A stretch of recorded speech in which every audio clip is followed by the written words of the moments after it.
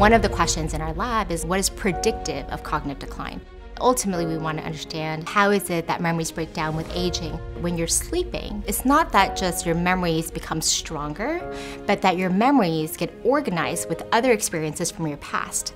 The inability to remember specific memories because there's no more real estate, so to speak, in the brain. Too many cells and synapses have been used up for other memories, and that's why memories start to build on top of one another, and we start to not be able to tell memories apart. We can track thousands of these cells and how they encode this information. We can track the molecules that underlie the activity of these cells. Then we can develop targeted pharmaceutical drugs to target those molecules to maybe silence those cells during sleep. I think we're at a renaissance for neuroscience.